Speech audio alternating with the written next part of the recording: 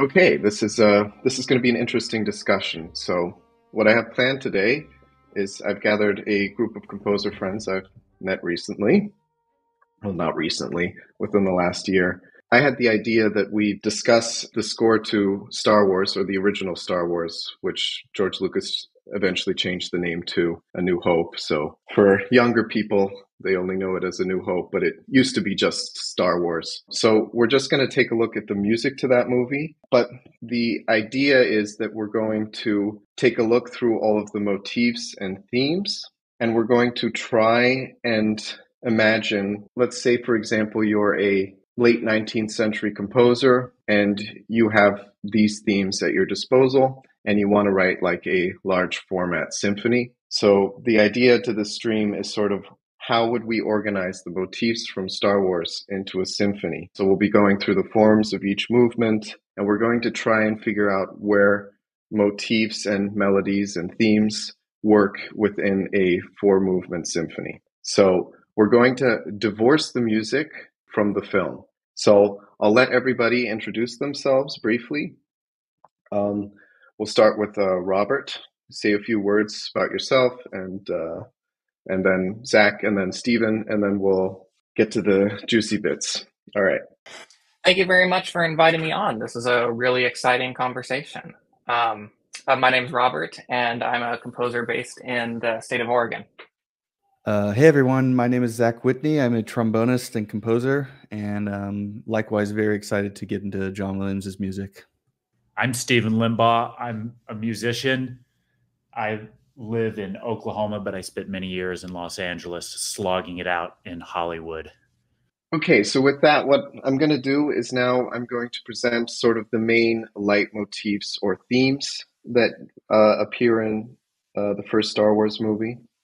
So we're just doing the first Star Wars, which means there's no Imperial March or Emperor's theme or Ewok theme. It's just the stuff from the first Star Wars movie. So I'm just going to do a short little run through of each theme. So we have an idea of the themes that are at our disposal. Now, for each theme, some of them have a couple of variants from the movie, so variations on those same themes, because John Williams is very famous for just being a master of motivic variation. So the first theme is the Force theme. I think most people know it.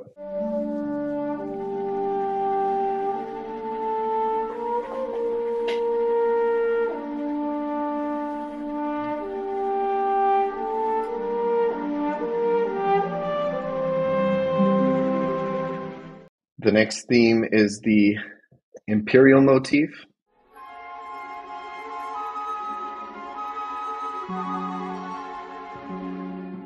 The next theme is Jawa theme number 1.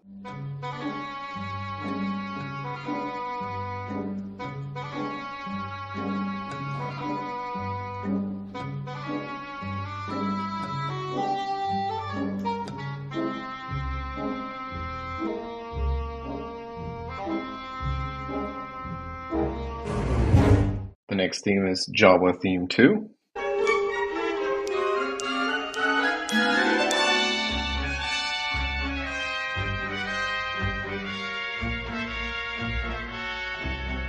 The next is Jawa theme number 3.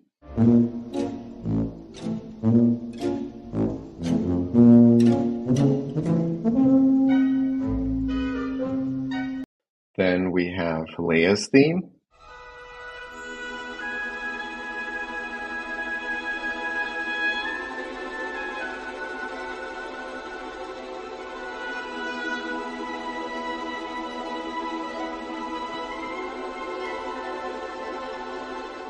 Then we have the main theme, obviously.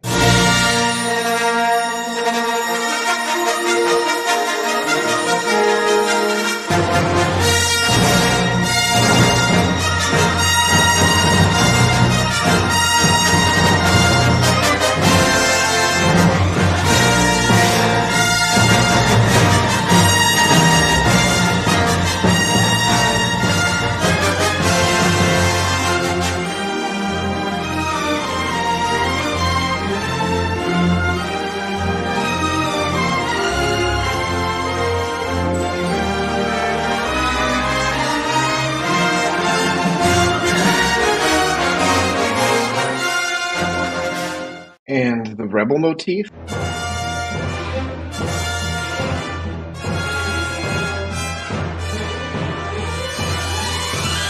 The stormtrooper motif.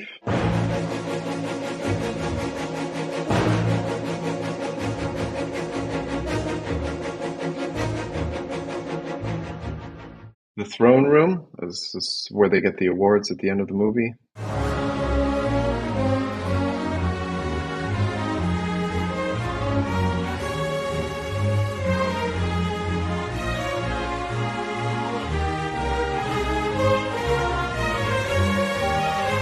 The next is the TIE fighter attack.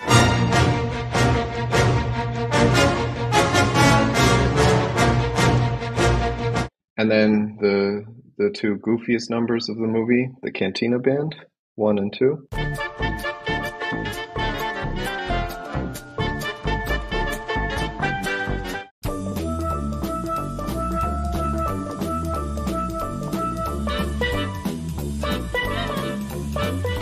Okay, and that's all of the themes there are as far as the main motifs of the movie. So I think it's kind of one thing I'd like to just sort of mention here is the incredible amount of creativity that must have been flowing through John Williams to get this many motifs out in time for Star Wars. And I think it's probably goes without saying that Star Wars wouldn't have been the success it was without John Williams's music. So if we're going to start this process, we're going to start by analyzing how the first movement of a symphony would be structured. So there are a couple of ways that you can structure sonata form. In orange, I have optional additions to a sonata form movement. So generally, symphonies have their first movement in sonata form. I'd be hard pressed to know any example in the 19th century that's not in sonata form.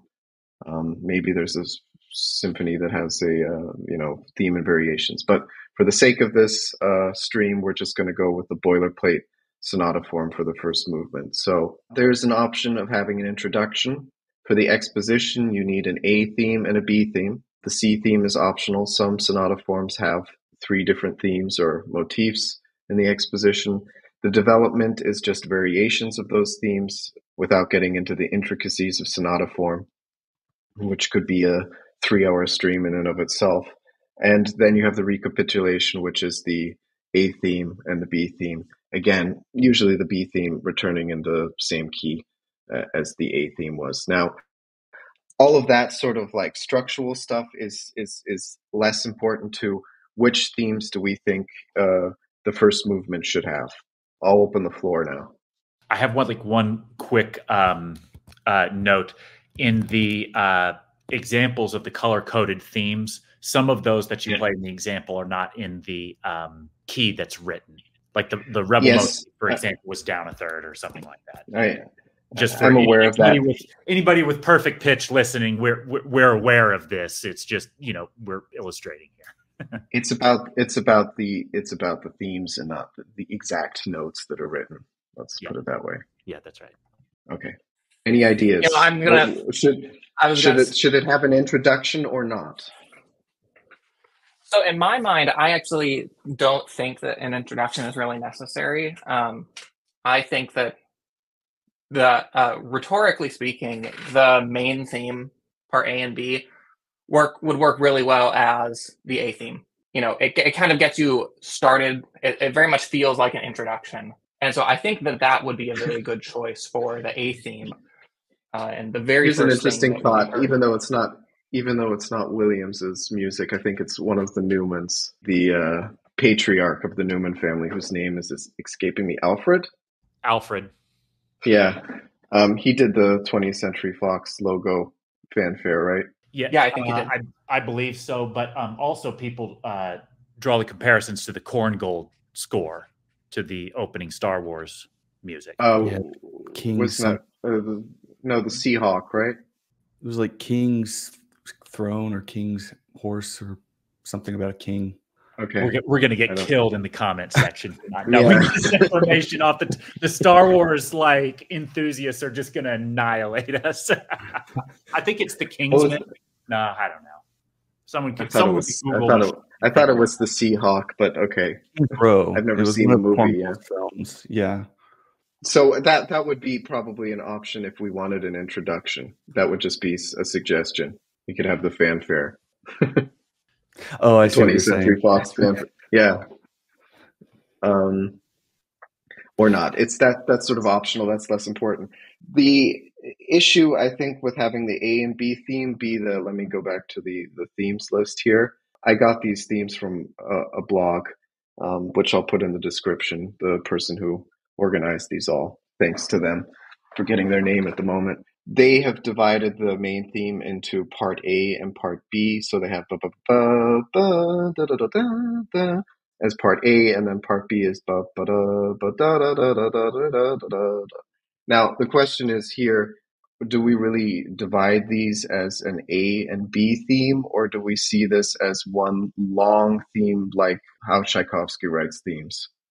I see it as one long theme, and I think he kind of recalls it in the same way throughout the film. Like even in the awards ceremony, he kind of like throws it in there in the middle of the throne room theme.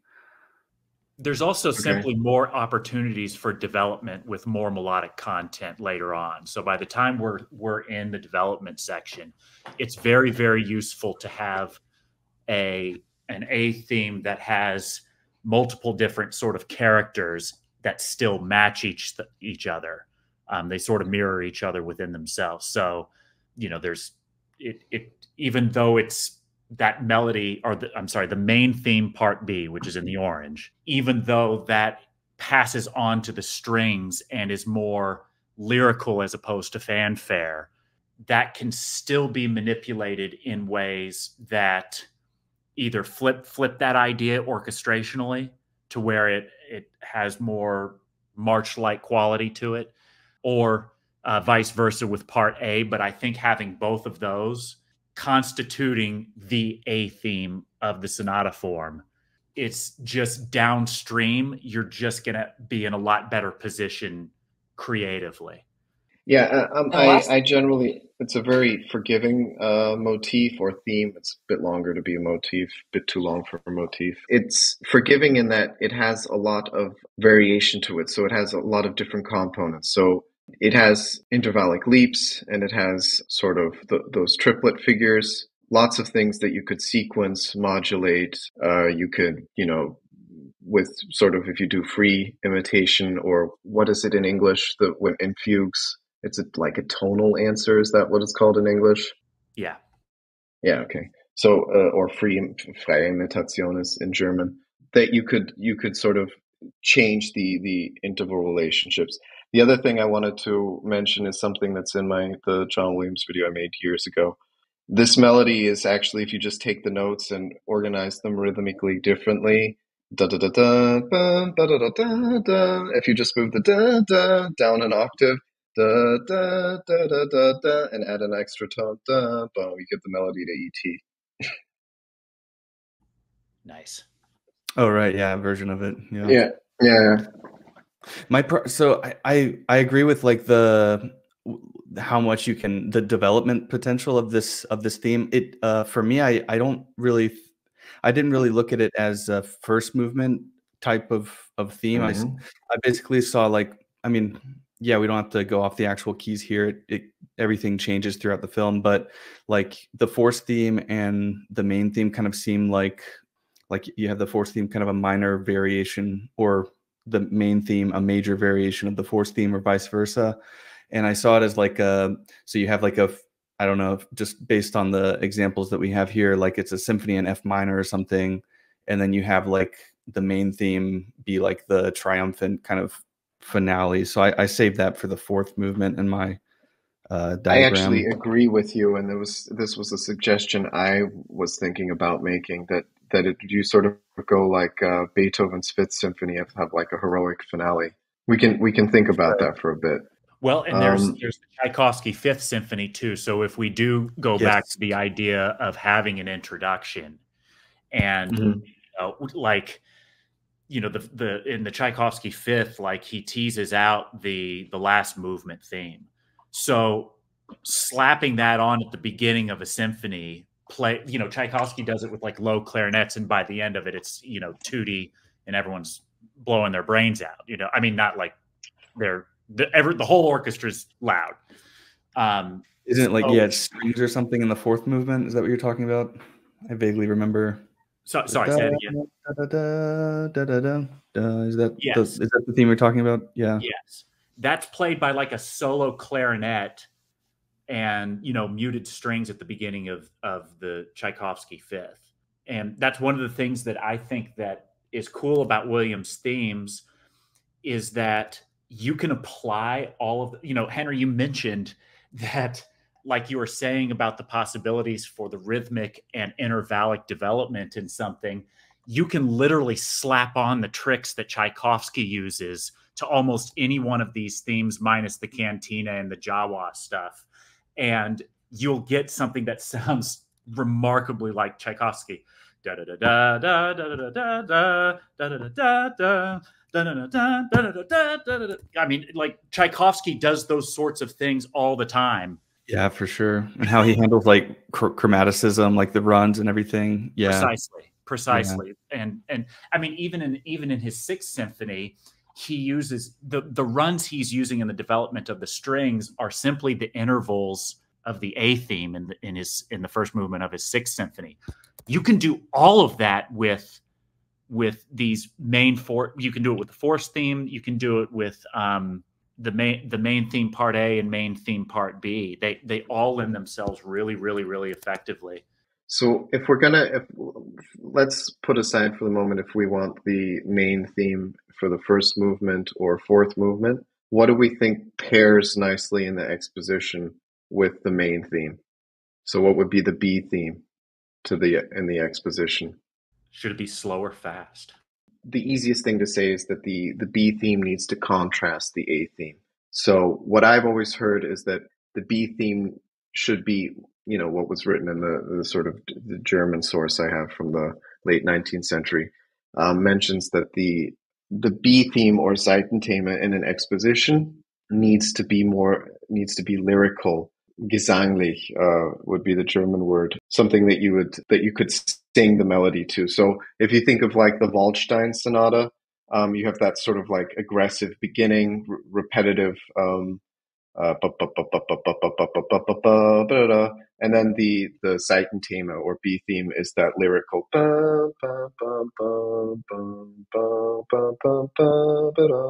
So generally, it should be to put it in simple terms, a contrasting theme, very contrasting. So we could try and look for something that's lyrical that would pair nicely with this. I feel like we're talking about wines that would pair nicely with the A theme. Well, I think if we're going for lyrical, Princess Leia's theme would be good there. It does open with that large leap of a sixth, which isn't the most singable thing. Generally, it's very stepwise motion, which is what we would want. And the character of its theme too, if we were to go with, say, the main theme as our A theme, opening with that perfect fourth, opening with a sixth then sort of gives you a bit of a contrast immediately. I think I like that idea actually a lot. If we had the main theme, and then I'm going to write this down so that we sort of have an idea. A is the main theme, B is Leia's theme. I don't think the fourth theme works as a second fiddle theme. It wants to be the main theme of a movement, in my opinion. Well, and the other thing there too is that they would also be opening with the same leap of a fourth, and so you wouldn't necessarily know, are we bringing back the main theme just minus that little triplet thing at the beginning? Between the fourth theme and the main theme, you would have a little, I think, opening, it would be a little too similar. Yeah. What about the throne room theme as a to pair with the main theme? I see that as a final movement theme again. Okay. My only looking ahead to the rest of the symphony, my only quibble would be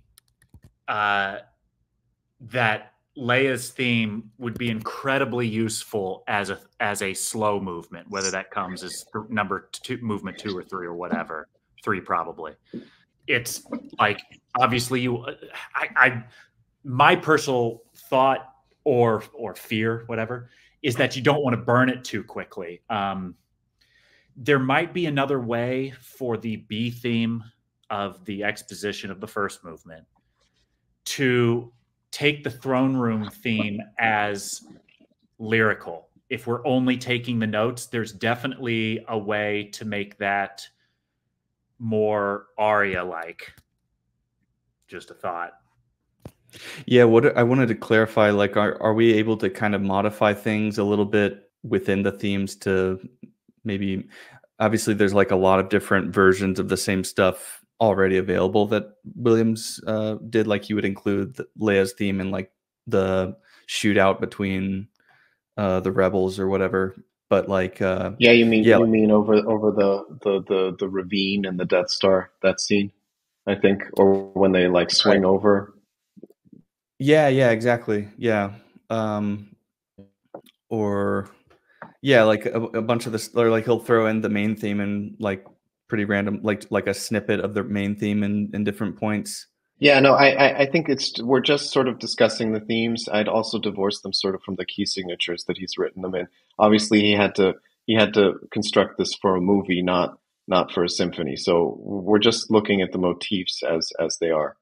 Yeah, I mean, like to Steven's point, I think Leia's theme could work like maybe I don't know how you guys feel about like multi-movement stuff, but like kind of the way Berlioz used that love theme, and he like had a version of it in a waltz and a version of it like he had that different like extremely long phrase theme in his Symphony Fantastique.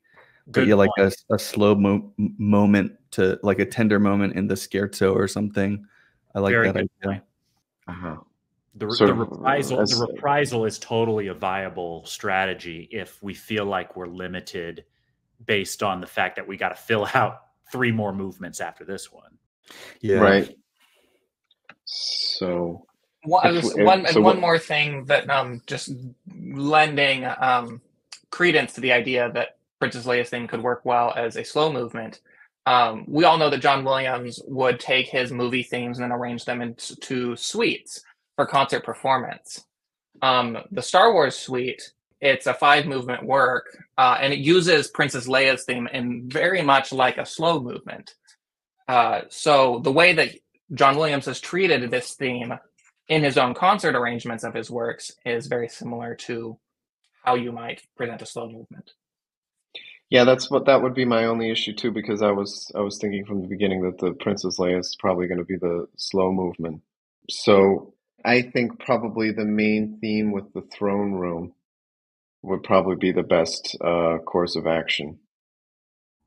Can I even, if we only take the notes and the rhythms that are there, and if you were to pass this and say like, look, molto cantabile, and the B theme is played like this, da da da da da da da da da da. You know what I mean? Like it's not. You see what I'm saying? Like if you do it like that, with the correct tempo and rubato indications, it doesn't have to. We know the theme so well because of how it's the throne room thing, where it's like it starts out kind of as a march and it continues as a march. So, sure, yeah. Yeah, I think it's a very lyrical melody. Yeah. I think the issue there is that once we start really modifying the rhythms, they start really becoming entirely different themes. When you listen to the film, John Williams will mess with the rhythms, but they're usually retain some sort of relative proportion to each other. So I think if we start taking it out of that context of a march too far by modifying the rhythms, it becomes an entirely different theme, even though the intervallic content could remain the same. What about Imperial Motif as a B theme? I liked that one. I actually wrote that down as a B theme. Yeah. because you could sort of like lose the energy from the, the way the main theme in the movie goes is that the sort of the text disappears and then you have that sort of like melting. I don't know the exact instrumentation. I think there's like triangles and whatnot that sort of like melts that, and then it pans down to whatever's going on in space. That you could slowly move into the sort of complete contrast to the main theme. Yeah, I think that's a good option. I think it might require a bit more writing, because right now it very much is just a motif. It doesn't really stand alone as a theme.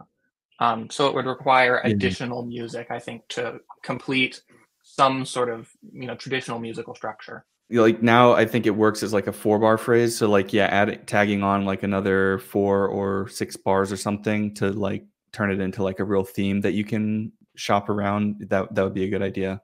Yeah. I think what's an interesting idea is that if we use the imperial motif, it reminds me heavily of the Arabian dance from the Nutcracker Suite. I don't know if anybody else heard that. Yes, absolutely. Yeah. So I mean, kind of like think of if we just sort of graft this melody onto that, that's sort of the potential of this melody, in my opinion. How does that go? Duh, isn't it like basically the same like da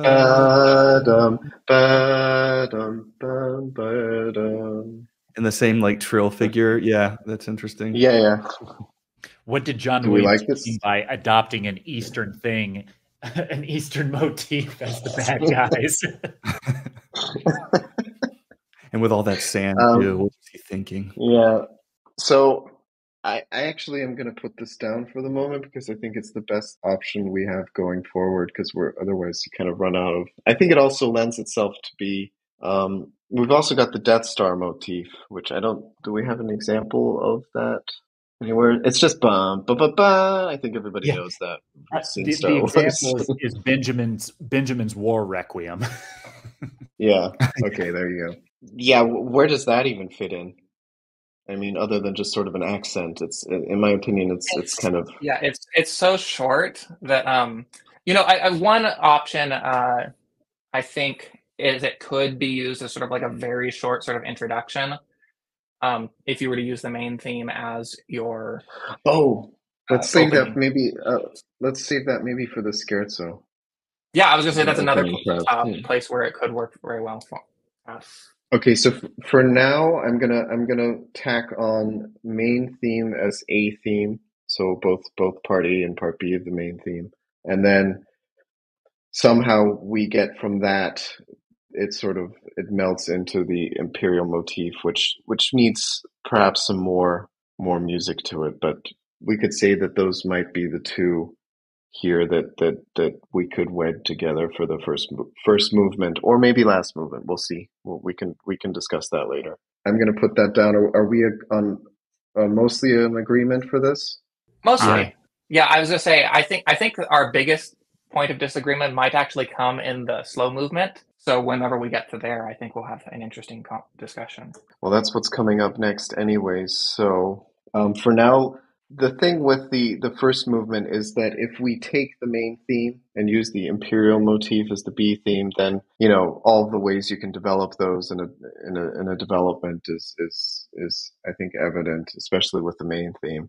But my thought was the optional coda that generally I think is more of like a last movement thing for symphonies, like an extended coda.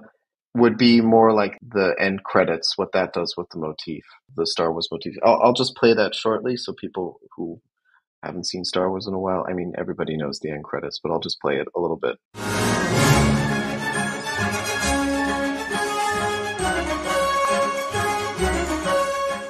Sort of that you would build up, and then that would be the coda that would then end the piece within, I don't know, maybe like 2 minutes. That's just an idea. Yeah, I think save the end credits stuff for a last movement coda.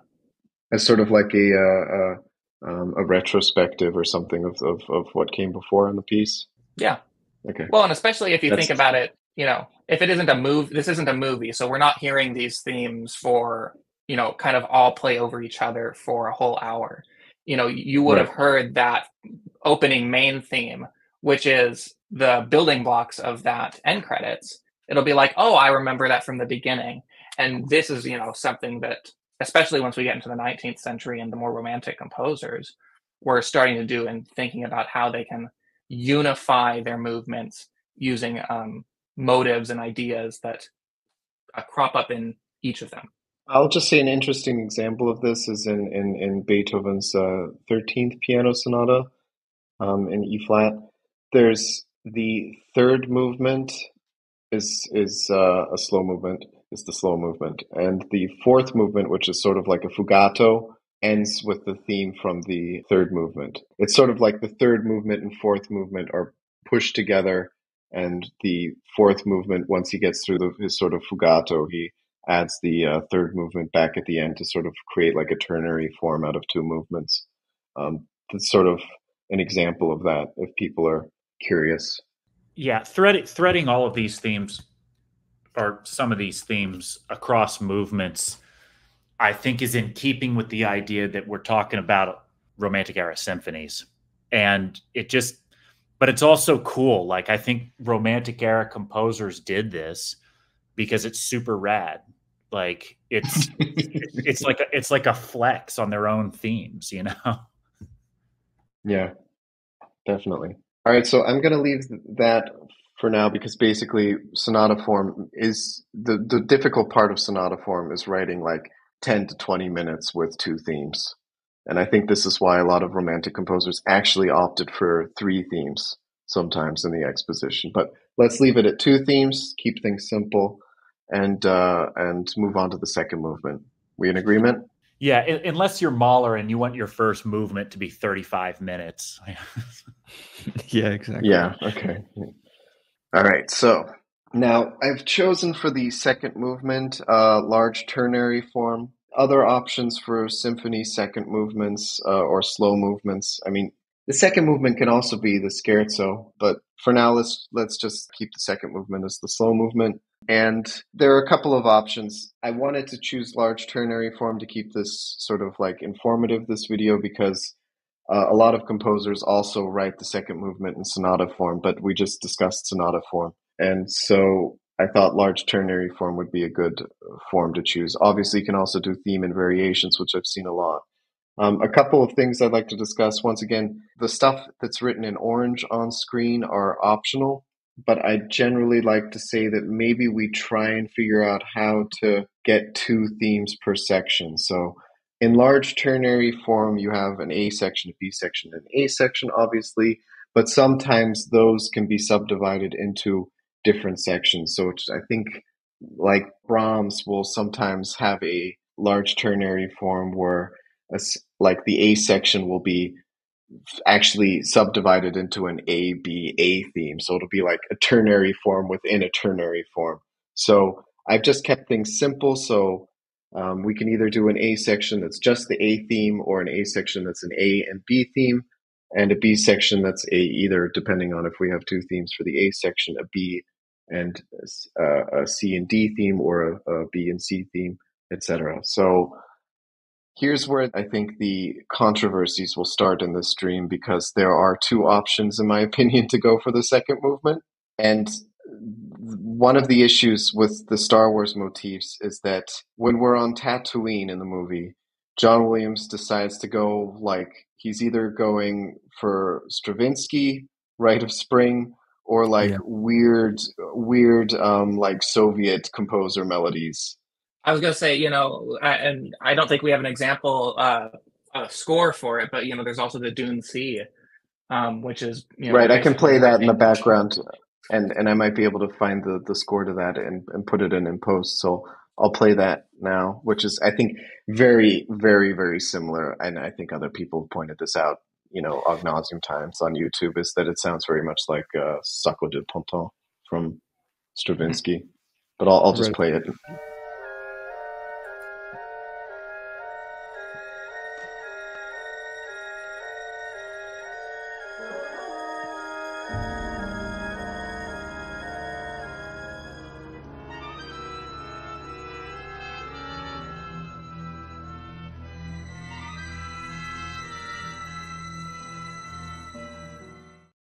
Okay, so what are we going to do with the second movement, guys?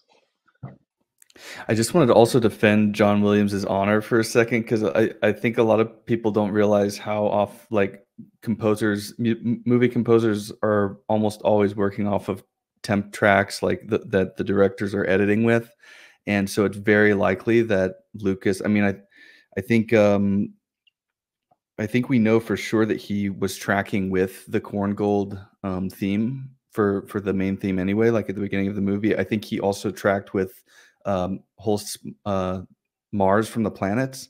So he might have been like editing around Stravinsky for this part of the film too. So he's not stealing stuff. He's just getting it as close to what the director wants without like blatantly ripping them off. So I guess it's a semantic argument, but yeah. And even if even without the temp tracks, I mean, grow up, people. Right. I've never really understood the outrage that melodies might be a little bit similar. Well, okay, then he's looking towards good influences, and you know how much time did he probably have to compose too? You know, you have to also take that into consideration. You know, Beethoven could take like 3 summers while he goes out into the countryside to write his symphony. Well, John Williams doesn't have that luxury. I was going to say, John Williams had about 10 weeks to write this score. Yeah. So For do that Waltz, and be completely original. And writing by hand too. You know, he had no computers, none of that. And I think he orchestrated the first one himself, correct? He had orchestrators working with him, but it was but because of the very close timeline, it was basically he's writing the music and he's orchestrating along with his main orchestrator. Now, Stephen, I think you might know this better because you know Williams's orchestrator a bit better than Conrad Pope. Yeah. Now, if I remember, because I also took the sort of a master class with him. What he said, and I hope I'm remembering this correctly, is that Williams writes his stuff for 2 pianos, or he writes it on a quadruple staged score, so as if 2 pianos, like a four-handed score, and then he annotates in between which instrument should play what, and he gives that then to the orchestrator. Am I remembering that correctly? Yeah, that's essentially right. Is that after he comes up with the themes, and he had, especially in this time, he had that sort of old school trajectory thing that was like on a crank or whatever it is. I don't even know what the hell it's called because it's so old at this point. But yes, 4 stabs, sometimes 5 if he needed to explode something out.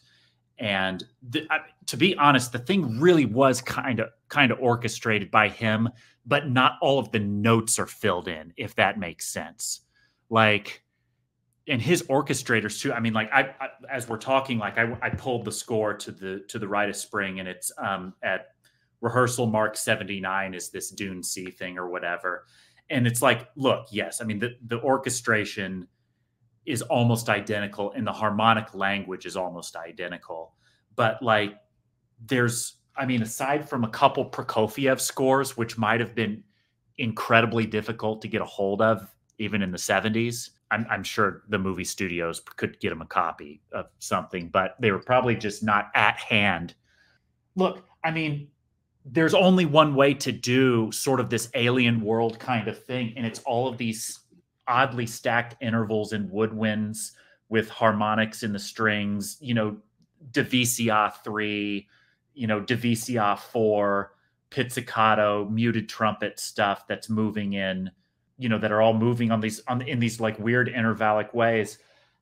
Okay, so Stravinsky does something like that, but he doesn't own that. He was the first one to do it, and so maybe people associate mentally with the fact that Stravinsky was the first person to do this, but he really doesn't own it. And there's no other way to get Alien World like that without going full-blown atonal, perhaps. But even then, that's not going to register with audiences. That could just sound bad. It's the only way to push something like this. But yes, I mean, look, it's four stabs. He writes out, he labels, FL for flute on this run. He might write a run and it have like 10 stems on it or whatever with, three flags or whatever, and a scribbly line that goes up and then the ending top note. The orchestrators know what notes need to get filled in from the low A to the high A or high E or whatever the pitches are. You see what? Yeah, it's also saying? it's also unimportant. Anybody who knows Rachmaninoff's second piano concerto know that he writes the 9 and 8 groupings of notes just with one flag, but rhythmically speaking, it's wrong. But every pianist knows what's meant there. Precisely. If people know people know what I'm talking about. Yeah. Perfect example. So that kind of shorthand, especially like, whatever this was, 10 weeks to get it written. And then you got to go to Abbey Road. So, you really can't look like an idiot once you're there with the London Phil, the orchestrators know what's up and they know what to do. And Williams goes back and he approves them. It's just, you got to have, in this kind of situation, you have to have assistants and people who are expert level musicians with incredible ears that are just going to know what you mean and are going to know how to pull out the atmosphere that you're trying to create. Okay, so it's always good to get some background info. So if we're gonna structure our slow movement here, what I was trying to say before is that we have two options to go. We've got the Princess Leia option, which is probably more in keeping with the romantic symphony concept, or we have the experimental, odd sort of Jawa and Dune C second movement. I really like the Dune C. I really like the Dune C Jawa second movement idea. I think it uses a lot of themes that will provide a lot of contrast, and then it frees up Princess Leia's theme to be used in other contexts as well. Could we hear them again by chance, just to get them? Yeah, what's the Jawa theme? So I'll do. Should I start with the Dune C again? Yeah, go ahead. Sure. So imagine we've just ended the first movement, with the main theme. Let's get. Maybe the first movement comes to an end like this with a little slow horn movement, blah, blah, blah. We don't know. We don't have to get into the details. And then comes.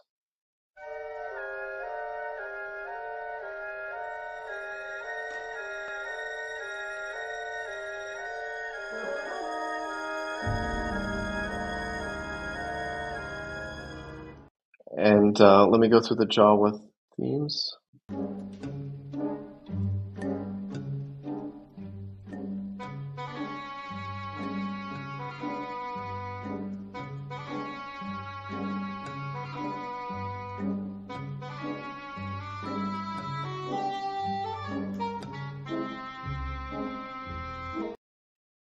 And then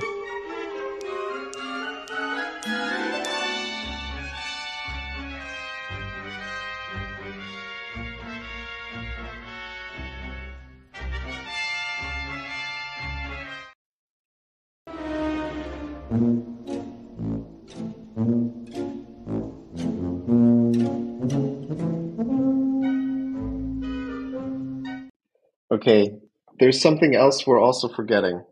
The Tuscan Raiders, which I don't think is here, which is like really atonal.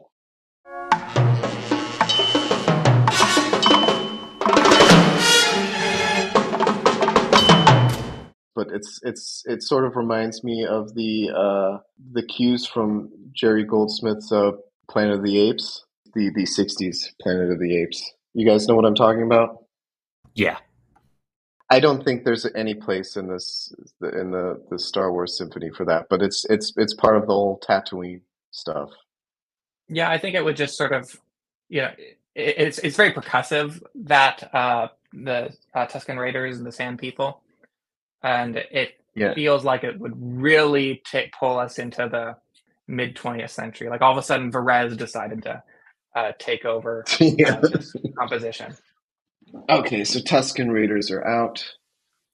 But there was another, I guess it's more of a motif, but it comes up like in three cues. I think it's like they're not exactly the same, but whenever they're in the like dune buggy floaty thingy, what do you call it? The like that red thing that floats, and they're like they go to find R2, and the then land speeder. land speeder, yeah. Yeah. Like there's the scene where they're going, it's like yeah, I don't know if that was like a quick variation of the Dies Irae or what was going on there, but they sound really similar in those three cues. I don't know if you have an audio of that, but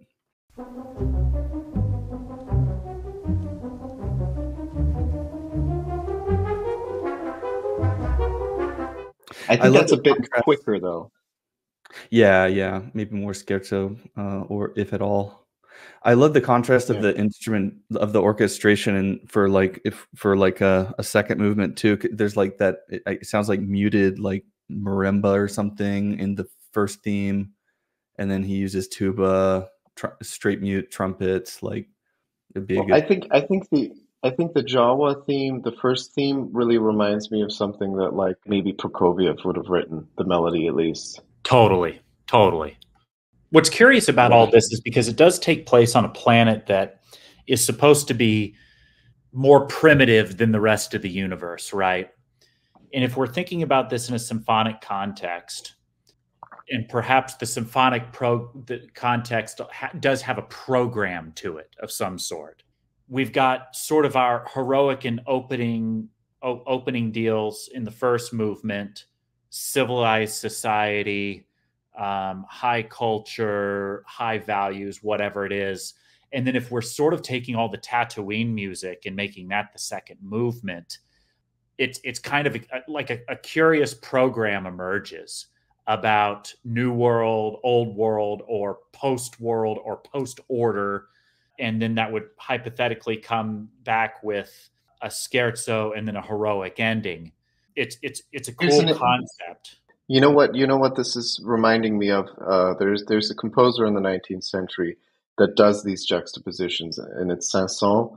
So if you look at his like Egyptian piano concerto, it has very like boilerplate romantic first and third movements. Not boiler. I mean, I don't want to say boilerplate to Saint-Saëns because I really like Saint-Saëns, but you know what I mean. Just sort of like typical romanticism right before impressionism, sound to the music. But the middle movement, it has the double harmonic scale, and then it has this like weird little like almost Japanese section towards the end of the second movement.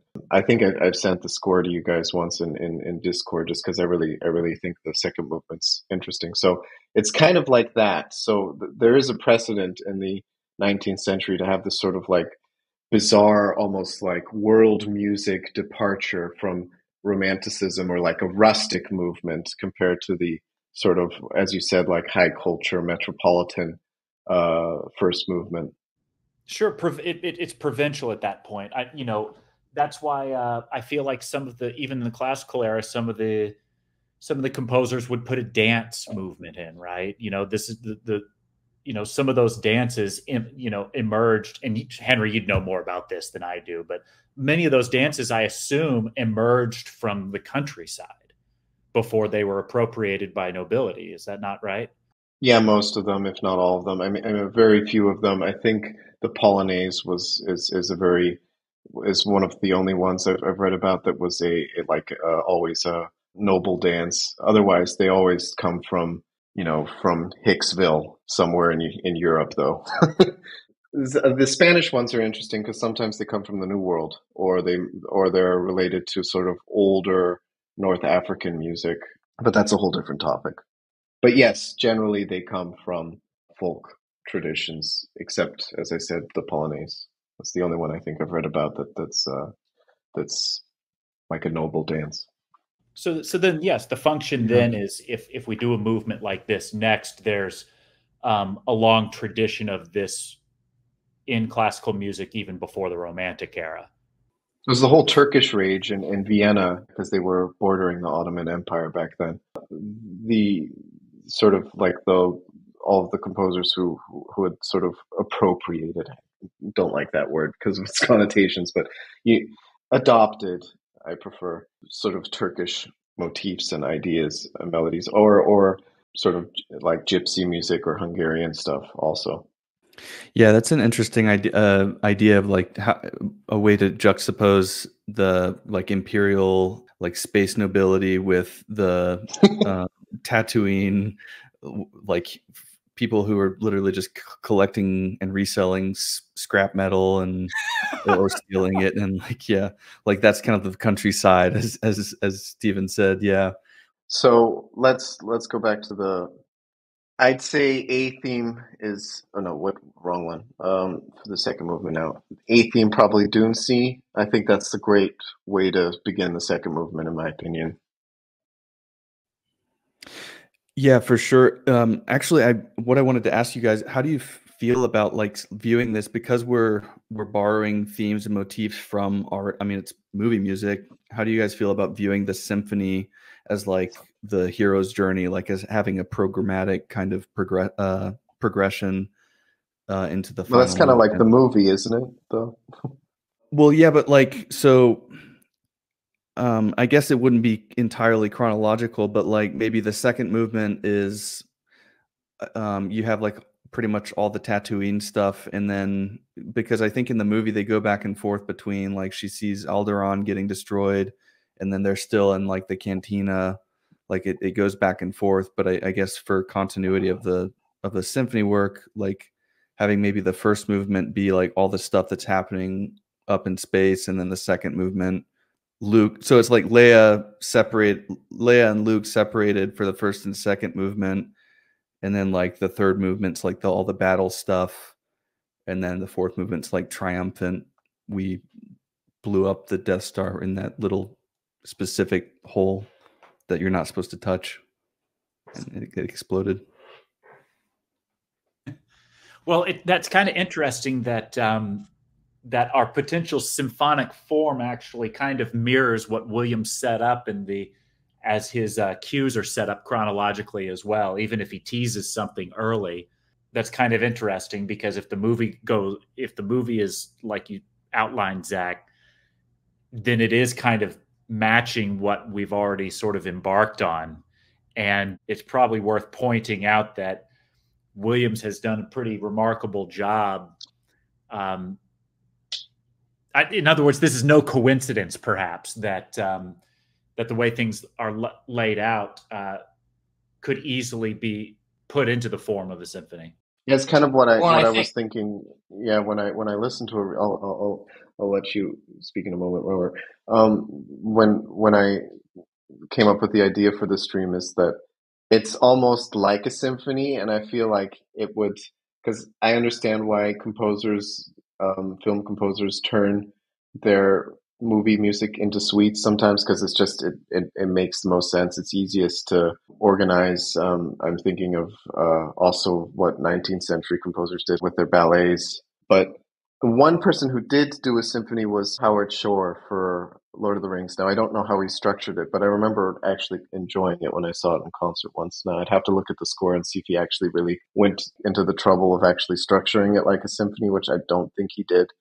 But yeah, I was thinking that I think the Star Wars music is almost dying to be put into a symphony, the way it's structured. yeah, and I think if we think about just what Star Wars is, it's a hero's journey. And so the themes and the way they're presented, where they're presented, have a sort of rhetorical function. So the reason the main theme works so well at the beginning of the movie is because it has this kind of opening character to it. So the fact that we are gravitating towards putting that at the beginning of this symphony, I think, is perfectly natural. And the fact that all of our kind of the way that we're structuring the symphony, where we're gravitating towards putting these themes, kind of mapping that, or at least matching that hero's journey that Williams scored with the film. All right, so I think we're kind of in an agreement for the overall theme of the entire piece. If we're going to structure the second movement now, so if we start with our A section being the Dune C, which has all those like muted trumpets and whatnot that Stephen discussed before, do we need a B theme in the A section, or we just stick with what he's done with the Dune C and move I on to would the B keep section I would say I would leave the Dune Sea as sort of like our A section. I think there's enough in musical its entirety? material Yeah, there in ways that I we can agree. expand it. Then we can use the three Java themes, which sort of they kind of follow each other very naturally. So I don't As know the how you B would feel section. about as the B section. So perhaps that's too much melodic material in the B section, kind of without variation. But I think there's at least a very good argument that we can make that Java theme 1 and 2 can belong together as sort of like a larger musical structure, with theme 3 contrasting that. Henry, I Yeah, have a okay, so you could say one like question. yeah. I've noticed this a lot from composers. The person I'm thinking of specifically is Hindemith. In his second movement of his symphony for band, he Don't know has the like piece, so I'm not going to be much yeah, help. of course, but just the form is he has the A theme, then the B theme, and then kind of the third part is combining the A theme and the B theme together, almost like they were written kind of in contrapuntal relationship from the beginning, but just split as Yeah. they were introduced. So is there like a formal term for that you know of, or would it just be like ABC or AB? Probably and be then like a compound variation, binary or something. compound That's what binary, I'd probably call like it. AB and then AB or something? Yeah, no, like a compound form. So it's mixes of different forms. So you'd have a binary form that would be AB, and then I'm just saying compound binary. That might somebody who will probably rage in the comments. But does anybody disagree with that terminology I've invented? No disagreement for me. Crazy idea. If you know the answer, don't rage. Just tell us, and that'll be nice. Yeah, I prefer that. I mean, we aren't walking encyclopedias. Some people in the comments are like, the I'm thinking of the 2000 circa 2010 rage comic of the Why guy. Yeah. I read them sometimes and I'm like, well, that's you have some interesting information in your comment, but you could be polite. Anyways, Be civilized. yeah, be civilized. Most people are. There are a few though. Obviously, you have no idea what you're talking about. I've read that one a few times. It's fun. Obviously. All right, so 1, 2, 3 Jawa is the B theme. I think exactly in that order, and then we go back to the Dune C as the recapitulation of the A theme. Maybe done with some variation, which is usually what you do. Is there anything we might want to tack on as an afterthought for the repetition of the A section? I have something that I would ban from the symphony, and especially this movement, since we're using all of the all of the content from Tatooine or whatever.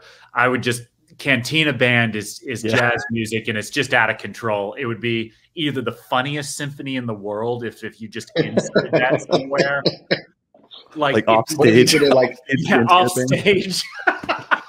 You change it to minor and you make it really slow. Maybe we can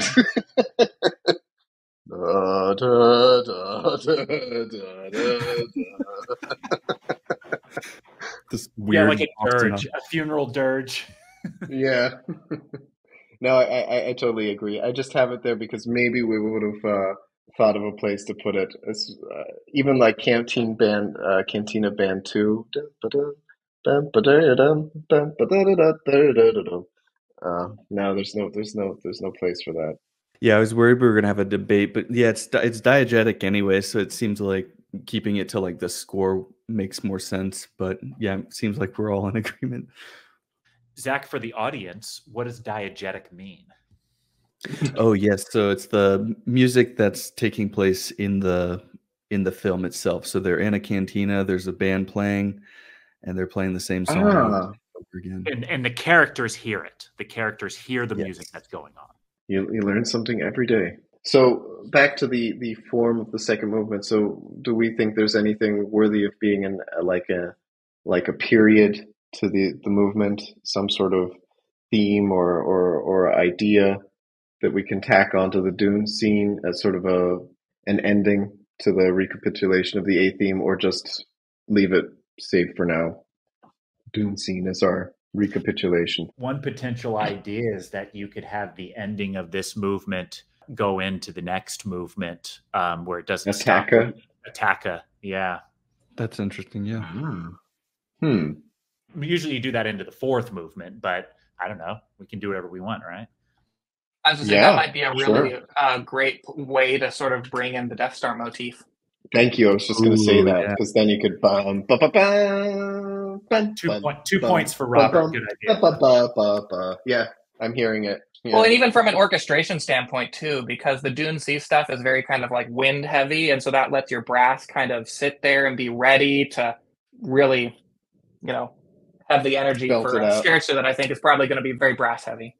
Okay, so that brings us to our scherzo now. So let me just briefly discuss scherzo form for those who haven't seen the video. Scherzo form is basically basically minuet form, sped up a bit. Watch my video on form about the scherzo, where I actually explain that it's a bit more than a minuet, or minuet. I always say minuet because minuet is how you pronounce it in English. But it's basically that, and the idea of the trio section. So you have a scherzo, which is what would be the minuet, is an A theme, B theme, generally 3/4 time. However, Beethoven writes scherzos in 2/4 time, or I think maybe just one, but he wrote one in 2/4 time. And there is a bunch of I think Soviet composers, I think what they call for their sort of scherzo placeholder movements are toccato scherzos, if I'm not mistaken. Sort of like the if you think of like Shostakovich's Eighth Symphony,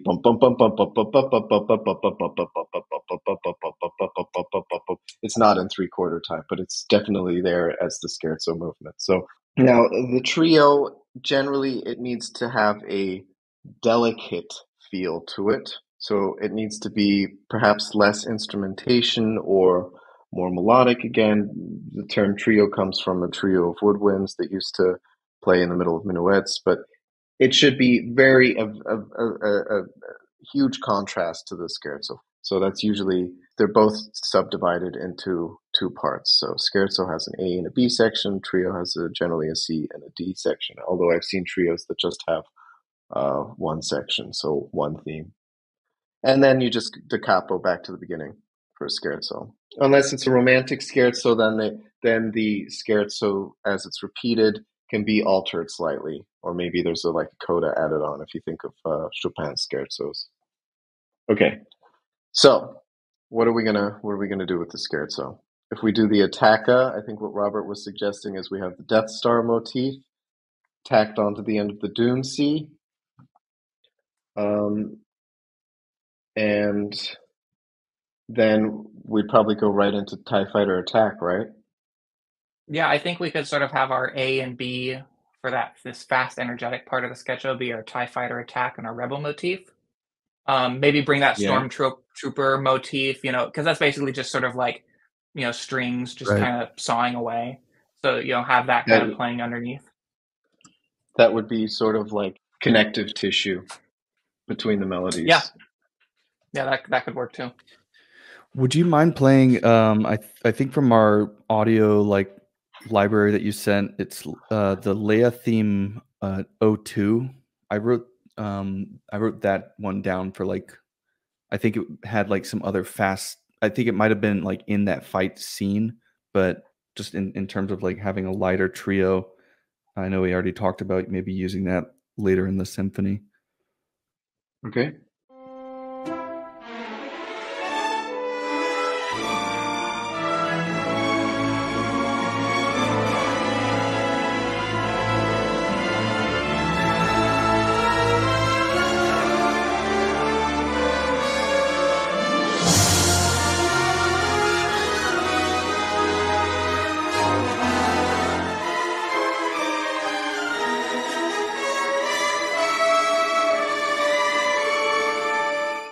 Okay, that's such a trio section to a romantic scherzo, if I've ever heard one. It's so cool. Yeah, I got a question especially the about build up. Yeah. yeah, the bill. I got a question about our instrumentation, because as we get into like, you know, stormtrooper motif, TIE fighter attack, the size of the orchestra matters, right?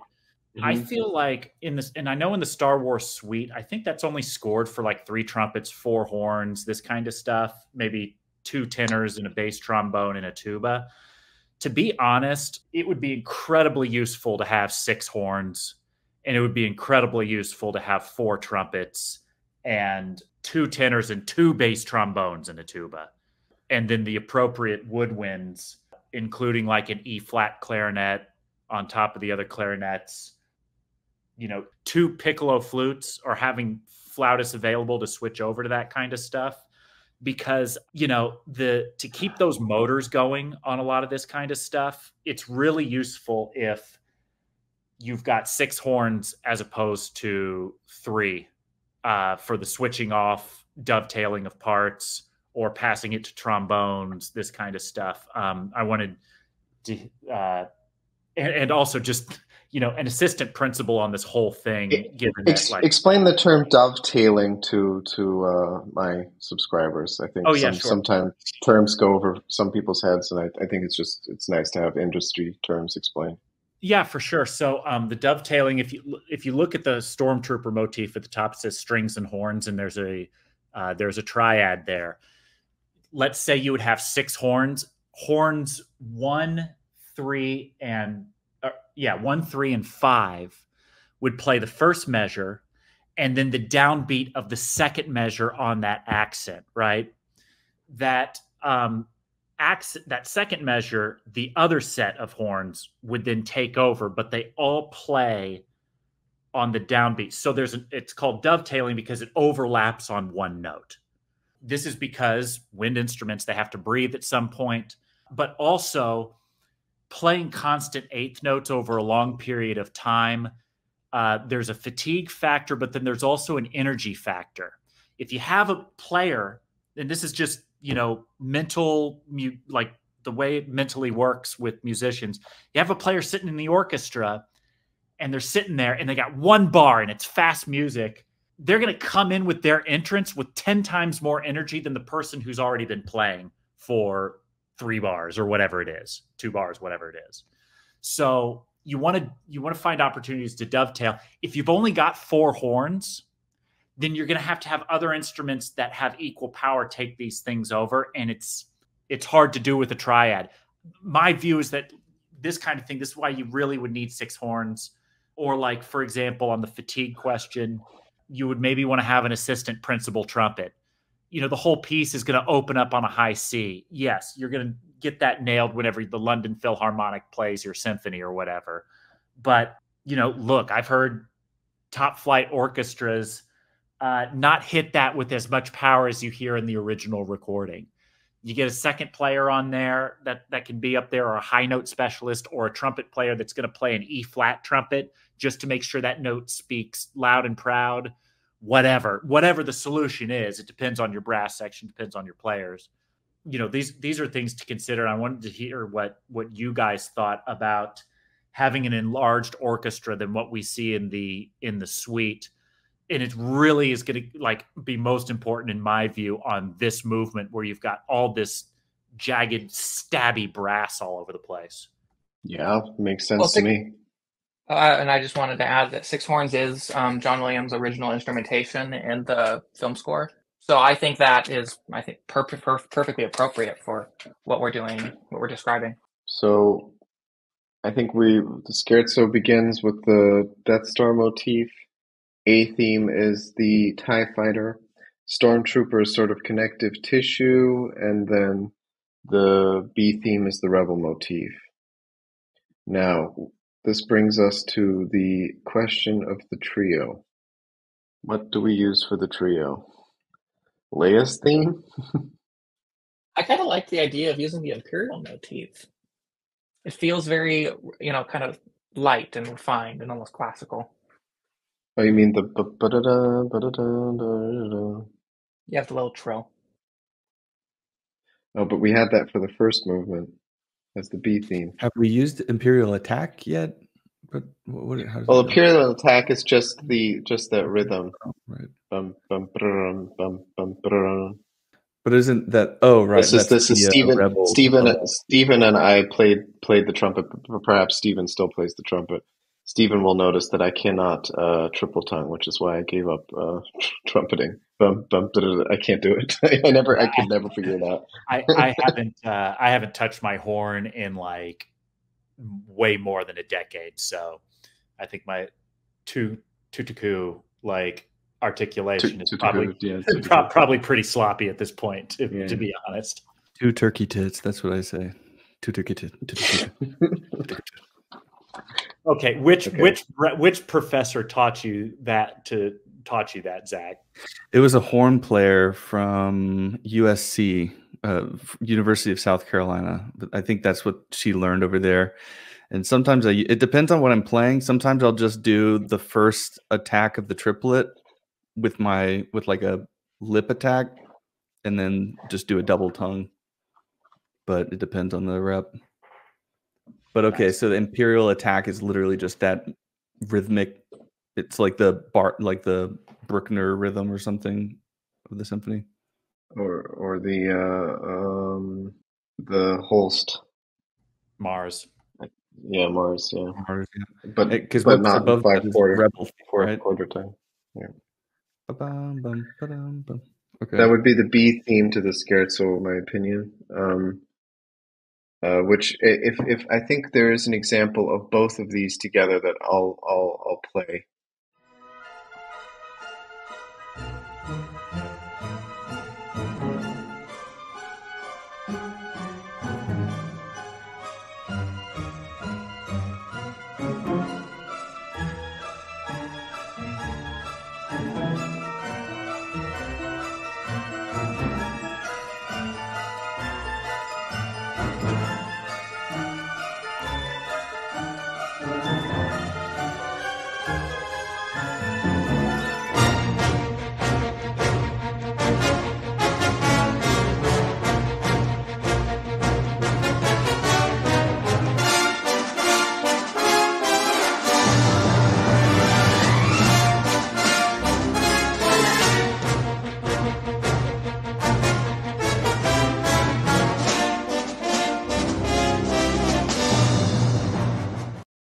Okay, I think that's. Did you notice the beginning of this though?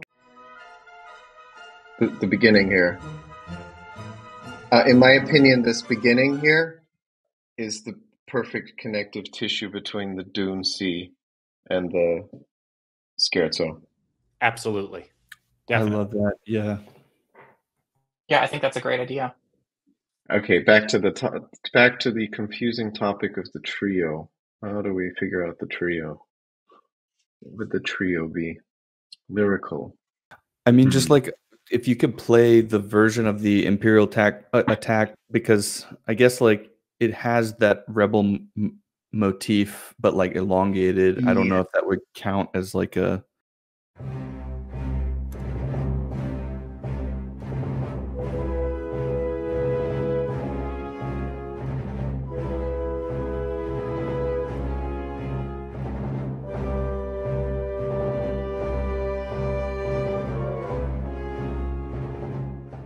I think that could just be part of the scherzo, though. To be honest, the question is the trio that should be lighter and more lyrical, and Robert's suggestion of the imperial motif might actually be apt here. If we, it could be the opportunity for one of those situations to where we do the Romantic era symphony thing, as we recall a theme from a previous movement and insert it into a later movement for dramatic arc in effect. Okay, so I'm gonna. We also need a B theme though. I have a feeling like there's more imperial, like melody doodles that are strewn throughout the film. I don't have any examples thereof, but I'm actually going to play through a few of the ones that I just want to mention. I forgot to mention at the beginning. This stream would only be possible with Robert's hard work of cutting all these tracks together, so I want to thank him for that again. Thanks, Robert.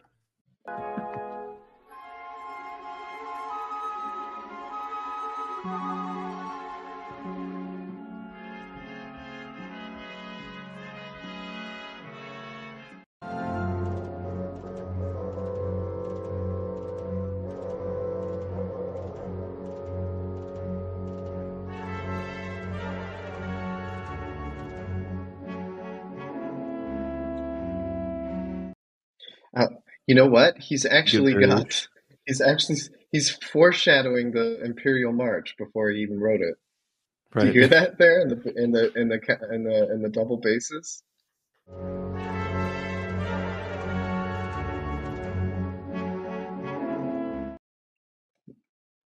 Okay, Oh, yeah. next Imperial motif.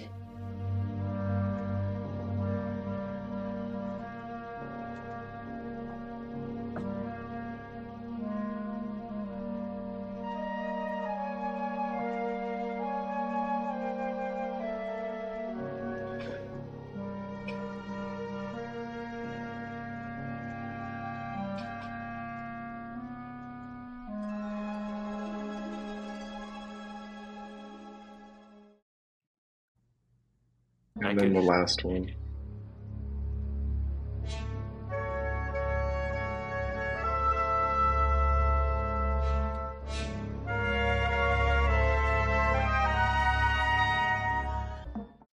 Okay, that's interesting because it's actually it's a variation, heavy variation on it.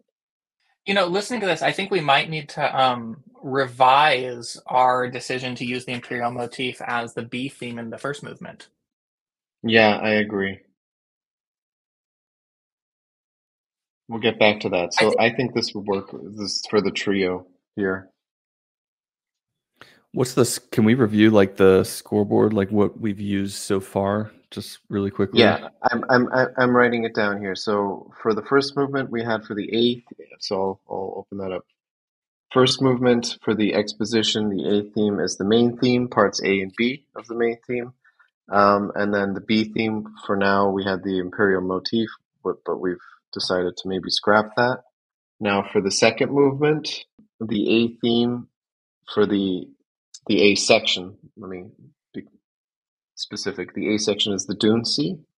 The B section is the first, second, and third Jawa themes.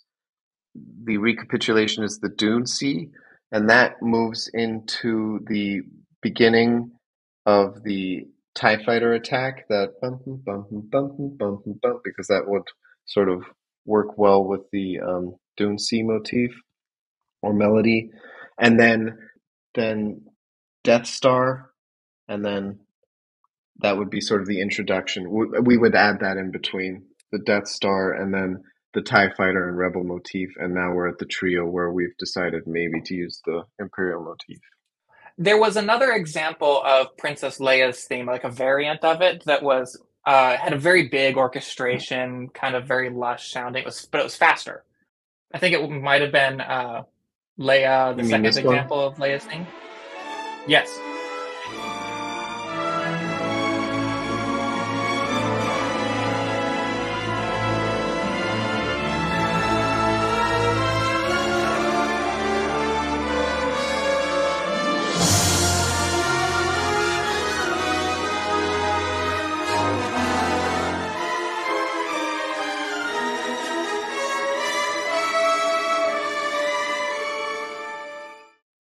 Okay, that little endings portion to that could be a B theme. Go ahead, trumpet Robert. thing, you mean? Yeah. I mean, that seems like I think it would require. It would require a lot. It doesn't really strike me as much of a theme quite yet. So it would require more structuring to make it like an actual melody, a tune with a form, to work as a B theme in either the first movement sonata form or in the trio here. Yeah, what are we thinking about Leia's theme for the trio? Yeah, I thought we already played that. I thought we decided Leia for the trio, and we were debating the Imperial theme. As the I'm B confused. theme? I'm Oh, sorry, and As the the C trio and D theme. theme in the trio, yeah. the So C and within the D. trio section, yeah, so the C would be Leia. But I'm just not, I'm not into the, I don't think the, I think the Imperial motif here just draws too much energy out of the piece, and it's too different. It would have to be altered heavily from what we have from the score to the film, in my opinion. Because you've got this crazy energy, and then even Leia's theme. It's kind of like it's kind of sad to put Leia's theme in the trio here. I'm having my Yeah, doubts so about this. so I'm thinking that Leia's theme really belongs in the first movement. Fine. As the Okay, B theme as there. the okay. I might agree with you. What about, I think is there like an orchestration of the basically, I mean, the Force theme seems to be like the underlying, I mean, it's the Force, it's the thing that flows within us all, and it's like, Yeah. so maybe there can be is there a faster, kind of more energetic iteration of that available? I feel like we've Probably. probably. Hold on.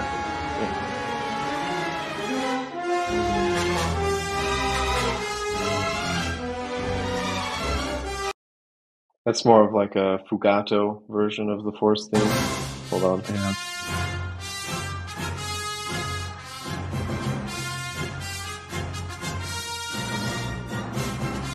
I think that's the fastest version there is. And it's There's also the version Yeah, with that's the fourth movement. with the DS E-Ray.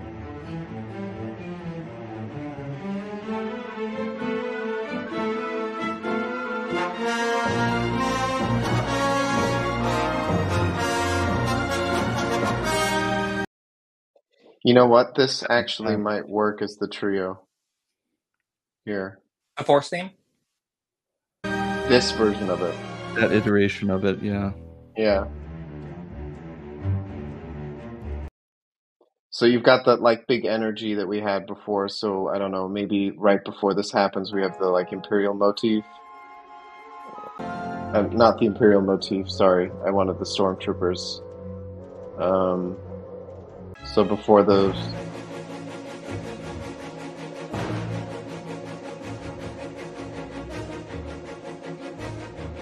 And then there has to be obviously some sort of connection between those two.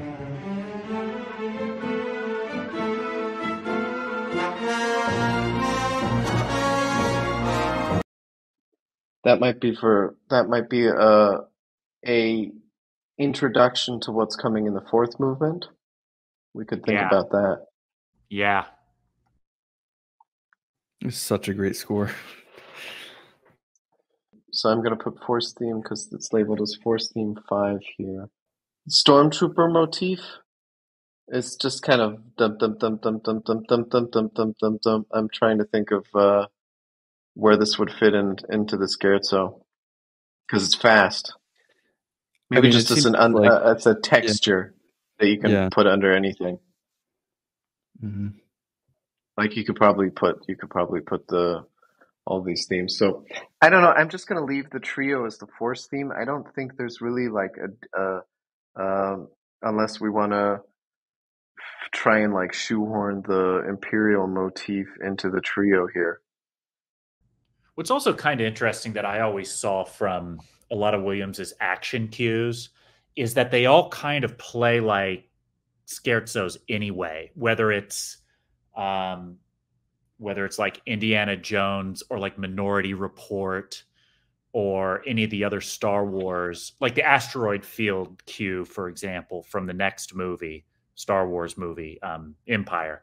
They all play like scherzos. And so the benefit of that, and what I know that happens in those action cues, is that all of the themes from the other, all the motifs get weaved in, depending on what's happening on screen. Somebody uses the Force to get a lightsaber off the ground, and it teases the Force theme, and then there's an immediate modulation whenever they use it to block the hit, and then Boba Fett comes swooping in, and there's a harp gliss and an octatonic. You know what I mean? Like, all of these things are scherzo-y in their character, but they weave in all these other things. So I think teasing the Force theme in this situation is totally in keeping with the essence of the music and themes in itself, and also or Williams's music, and also in keeping with the idea of how we're structuring our romantic symphony.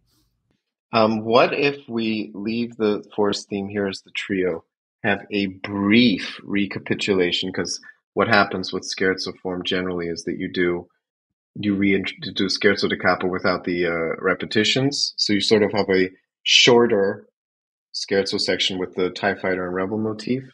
So it's like, if it was 3 to 4 minutes before, now it's a minute and a half, 2 minutes. Yeah. And then after that, we have the Imperial motif to sort of like cool things down. And then the Imperial motif also goes attacca into the fourth movement. Cool.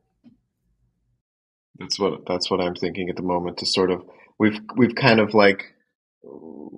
sort of maneuvered around the scherzo a little bit, taken a bit of license, because I'm not really finding a profound D theme here to the trio. So let me think, if we had usually the trio has 2 sections. It's just kind of the rule. So if we have the Force theme, what could we pair with it? If we want to be strict the with opening titles theme, main theme part A pairs with Force theme because of the opening fourth. Okay, so we do a main theme. Let me play some of the main themes that I have, thanks to Robert.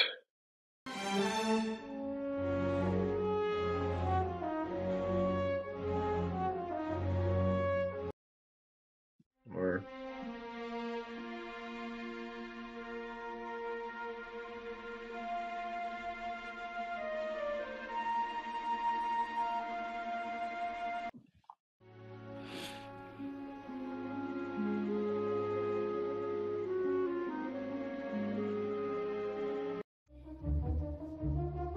oh, this is interesting. Right. Oh, this is the cruiser. Yeah. Part, yeah.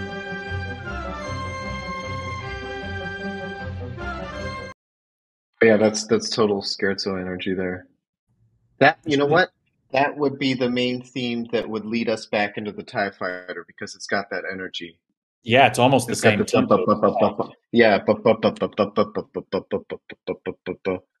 you've got that Yeah, it going, kind of starts. and then It really anticipates that, the return. and then you go. Okay, that's what we're gonna do. Which main theme was that? Main theme 5.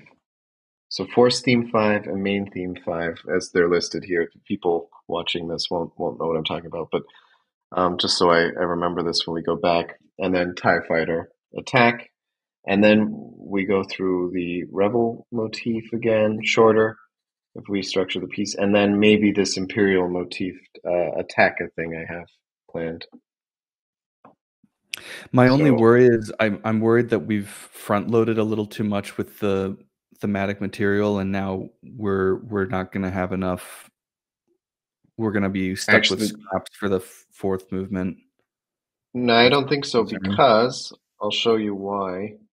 We still have the throne room, and we still have the Force theme. Throne room and Force theme are this. Oh, the throne room with the da da da da da da da. Got it. Yeah. Okay. So I was thinking the fourth movement, the A theme is the Force theme, and then the B theme is the throne room. Yeah, I mean, that's actually almost exactly how it appears in that scene in the movie. Yeah, let me play that, okay?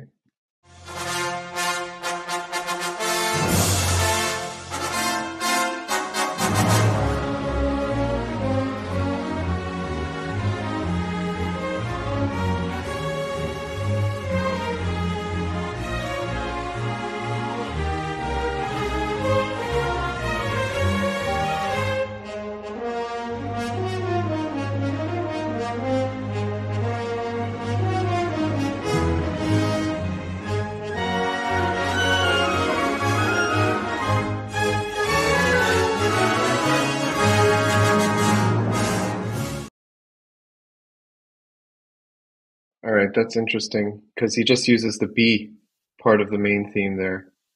Yeah. Cool with me. But I think you have to have the main theme part A and part B in the same. I don't think you can separate them entirely. Like, I think you can if we thought about this as maybe like just the B theme unless there. you have If one that movement. was in the development of the first movement, sort of tacked onto something else, some sort of other like sequence or something. Yeah, I think I might have just like completely biased myself like in preparing for this, but I think the main theme material and the throne room like are super compatible. Like they need to they're more like fourth movement, kind of like triumphant, we've won, we blew up the battleship kind of material. Yeah, this is what I wanted to suggest Like from the beginning. Yeah, so if we had the last movement be main title and so A theme is main title and B is the throne room, then you have the development of those themes. You could write like a 20-minute movement, to be honest, because those themes are so forgiving. If we get and then the coda makes perfect sense to be the you know, end credits,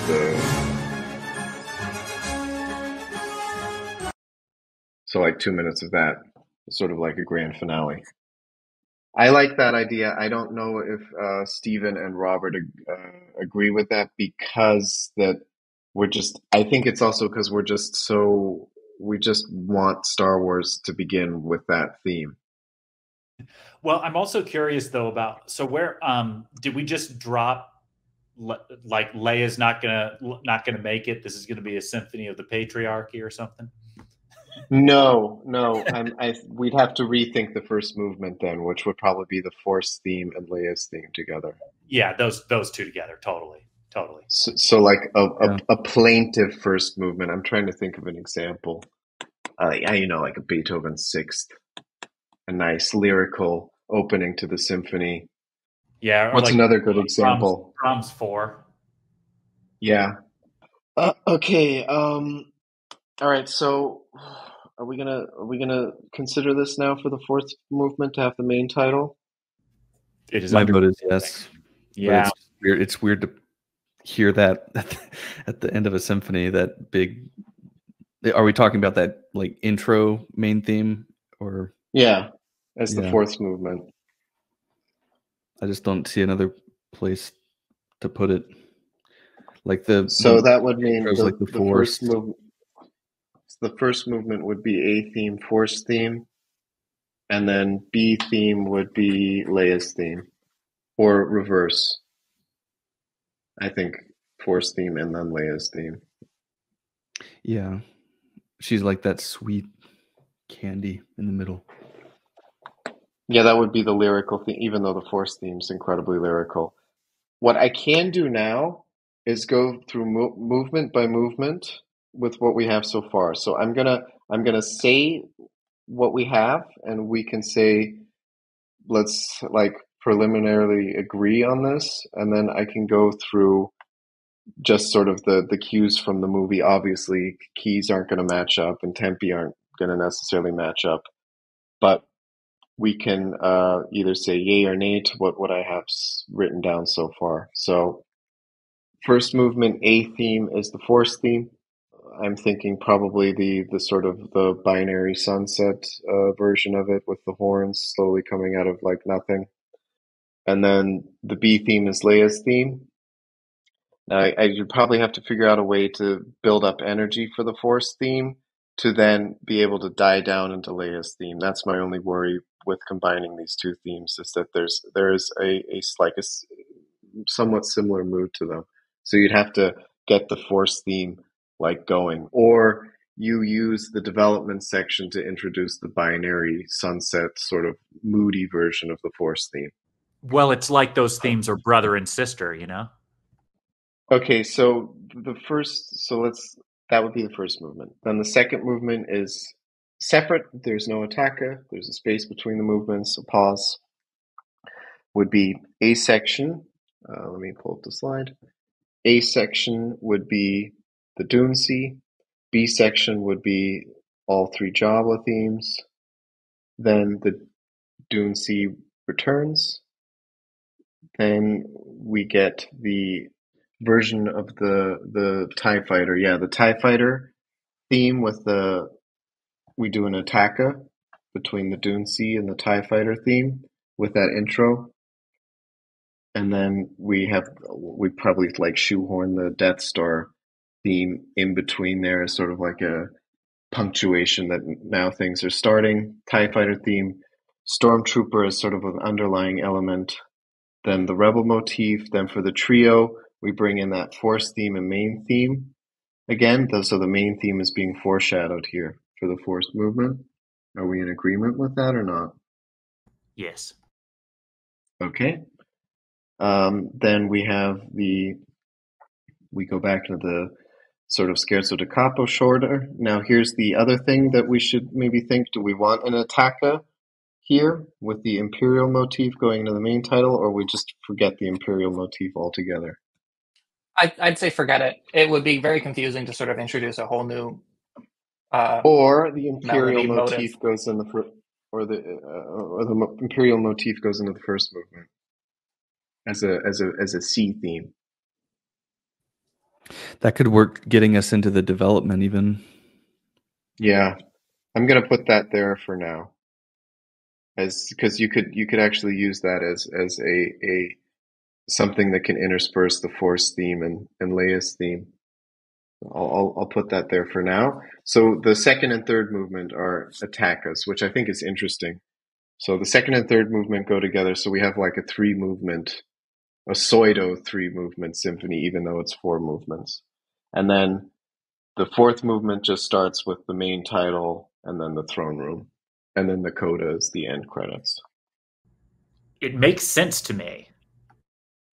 Okay, Yeah. so what so the last question before I go through each motif is, if we go back to the first movement here and we start with the Force theme, do we put the Imperial motif between Leia's theme or after Leia's theme? So between the Force theme and Leia's theme. After, so afterwards, because especially if you're thinking it's like it'll give you the ability to retransition back to the beginning for like a repeat of the exposition. Okay. All right. Sounds good to me. Okay, so let's go through movement by movement here. So the first movement would start with the Force theme.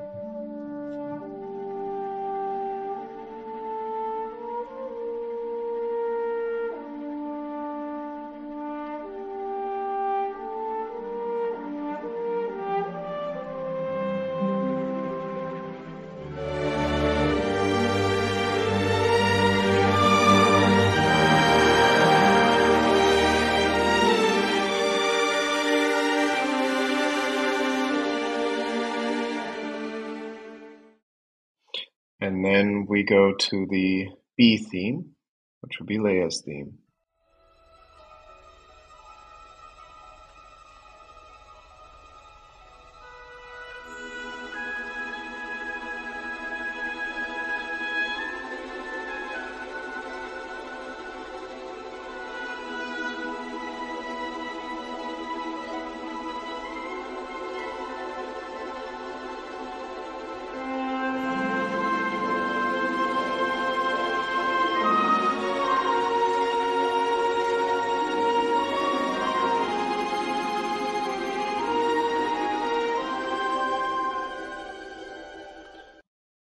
this would then sort of melt away into a imperial motif that's just sort of connective tissue into the development.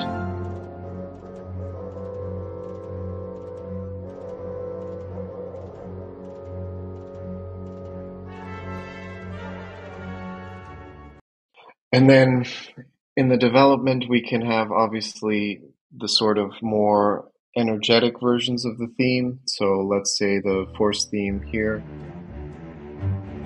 which is mixed with the dies irae.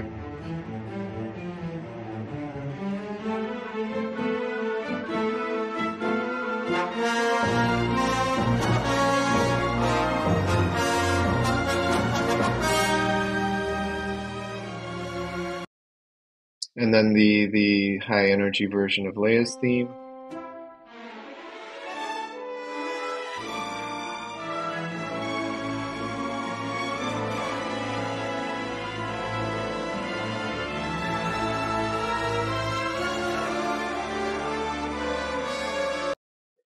So those would be in the development, and then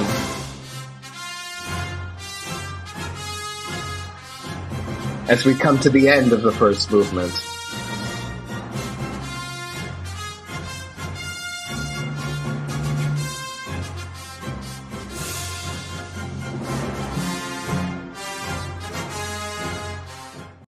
that would probably be the coda of the first movement, right? Yeah, it needs to end big, I think. Yeah. Okay. So I think that's pretty bitchin' first movement, to be honest. With all the potential that I just, yeah. The other benefit of, like, you know, not starting with the main title's music in the first movement is, like, you're not blowing your wad at the beginning of the symphony, you know? Yeah. And so let's move on to the second movement now. So the second movement starts with the Dune C.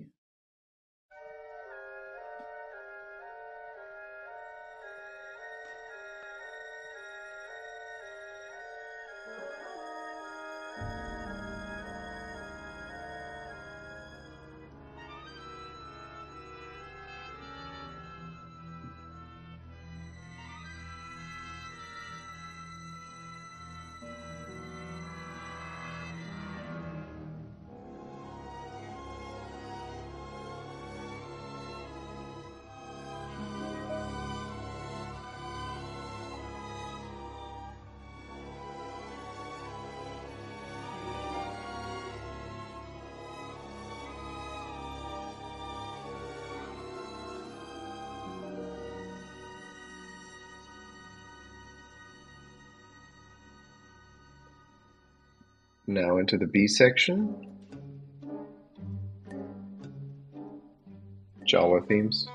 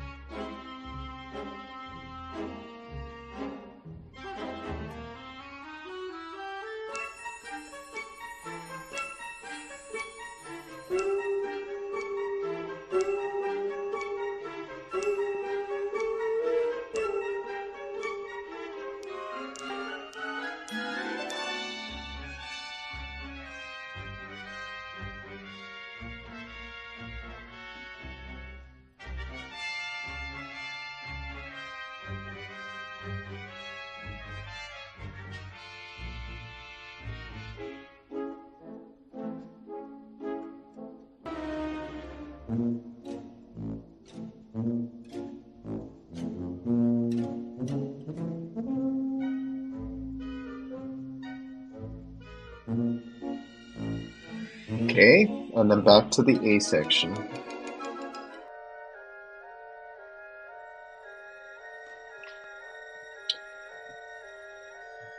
Now this would lead us attacco into the scherzo movement. TIE fighter attack.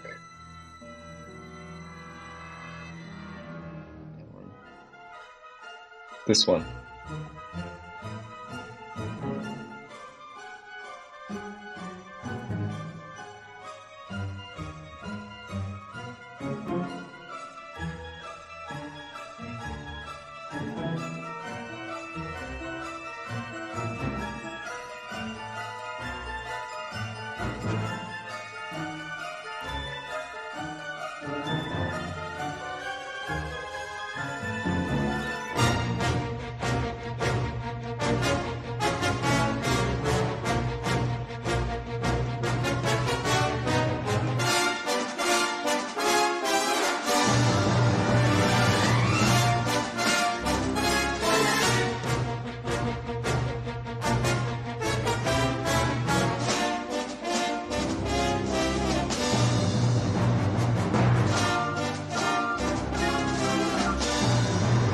And then interspersed maybe with some of the Stormtrooper motif stuff.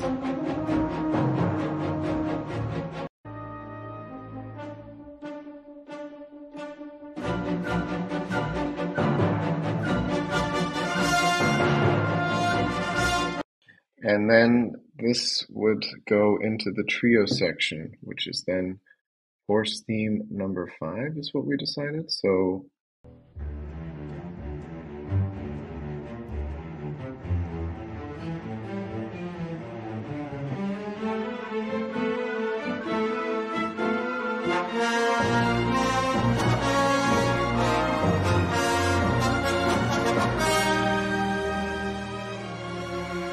and then the next trio theme.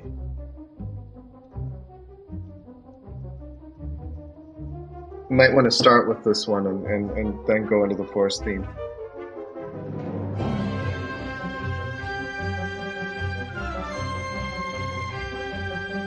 Actually, no.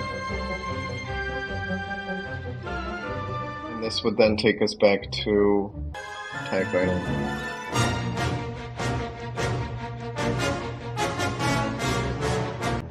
To the rebel motif.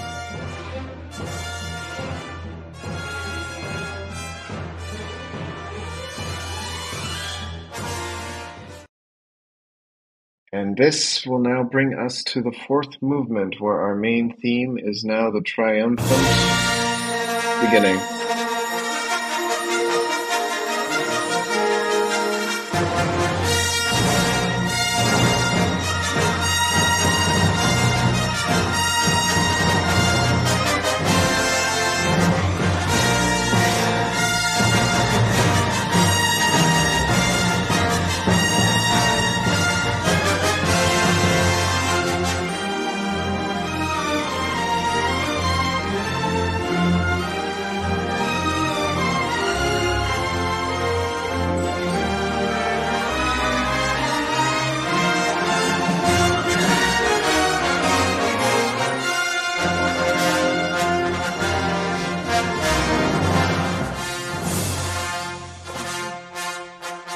Then to the B theme, throne, room.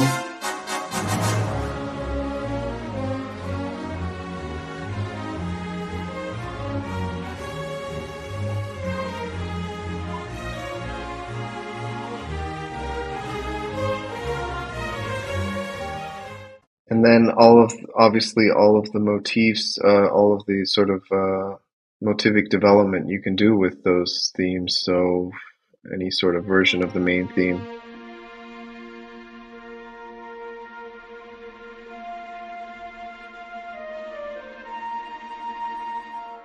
In the development section.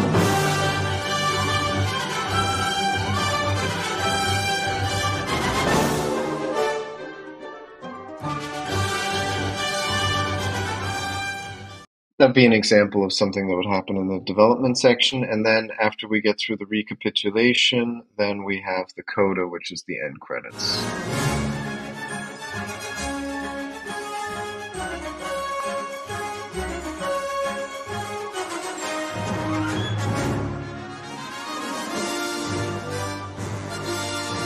sort of a retrospect of all the motifs that have been in the work. I think that's works out perfectly. Do you guys agree? Do you think we did it? Yeah, I'm actually very pleasantly. I was a little skeptical, but I'm very pleasantly surprised just hearing it all kind of laid out back to back like that. That is like, oh, this actually works like remarkably well. Stephen? Yeah, super cool. And Zach? I don't know if I have any major objections, to be honest. Like I feel like obviously how it would lay out if someone were to do this legit and do the whole thing. I mean, the treatment of those development sections and whatnot, so much of it rests on that. But aside, and then how you're going to end with your big B flat major chord at the end, with timpanis doing 1/5 or whatever, Yeah. But like I think that it would be. I think there would be many instances where the thing could kind of write itself, as we've kind of illustrated, just taking clips from the movie score and arranging them in a way that, yes, this would lay out in a way that if somebody knew what they were doing with an orchestra and harmonically and orchestrationally, that they could totally make this work. Yeah. Yeah, and you'd also have to consider things like if the main title is going to stay in B flat, because that's just kind of what we want, then the symphony's probably in like B flat. So then maybe the fourth theme you'd have to, its introduction would have to be in B, transposed into B flat, etc. But yeah, for example, like my personal opinion is that the controversy here, we haven't had much of that yet, but the force theme in the binary sunset for that it's actually, in my opinion, too high. It's a key, it's a step or maybe a minor third, maybe even a major third too high. But these are all things that you could totally rearrange some of the tessitura things to make them work in symphonic form. Just like I think, opening the whole symphony on high Cs like that. I mean, that's ballsy as hell, for a composer to trust that trumpet sections everywhere will be able to really nail that to where it'll sound compelling. And so I think that even if it's a high B flat on a B flat trumpet or whatever, whatever instruments the trumpet section's using, so it'd be concert A flat, you're still going to get a hell of a lot of power. Like the high note in Mahler 5, the opening trumpet solo is a high concert A flat, and that's powerful as all hell. So you can still get all of those things without some of the instruments being in the stratosphere of their range. Anyway, that's my thought on keys. And Zach, any final thoughts from the crew before we wind things up? I actually thought this was a lot of fun, to be quite honest. But I'll let Zach speak before I say some final things. No, completely agree. Yeah, it was a blast. Yeah, it would be interesting to hear more like solo violin or solo cello. If there's any other arrangements of these themes that feature more like solo instruments. But yeah, I think it really works surprisingly well. So it was a fun project. I agree, and if people like this video, we could go through we could go through every Star Wars film except for maybe the Disney ones.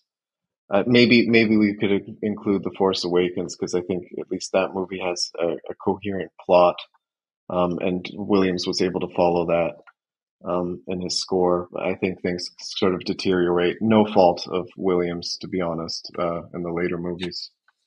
Yeah, I mean, the later movies, I couldn't do the later movies constitutionally within my being. Now that it's been Disneyfied, I'd be banging my head against the wall. But Empire Strikes Back, hell yeah, we get to do the Imperial March and all that in asteroid field stuff. That's awesome. And the Cloud City theme and Yoda's theme. There's a lot there too. Oh, and the love theme is so good from Empire Strikes Back. Of Han and Leia, is that it? Han and Leia, yeah. we could do that too. But people have to like this stream. If nobody watches this, then screw it. It isn't worth it. No, thanks, guys. I really had a fun time. I think this was interesting, and what I want to do it is the point of this video is also to show people like how to structure a piece and how to approach a like fully composing a piece with themes we all know really well. And Star Wars is sort of like a movie that's ingrained, I think, in every like at least boy's mind from the age of 5 or 6 when they first watch it. At least for our generation. I don't know what Zoomers are consuming, but it's just sort of like ingrained, the scenes, the themes, everything sort of, especially if you're a composer, that it kind of makes it an interesting exercise to consider, because I love to talk about form a lot, but it's just sort of an interesting exercise to see how you could organize it into a work divorced from the film itself. Yeah. So thanks, guys. If anybody wants to add anything, go ahead. But otherwise, I think this is where the discussion will end. Thanks. Thank you. Thanks. Thank you very much. Hopefully till next time, guys. All right. Bye-bye.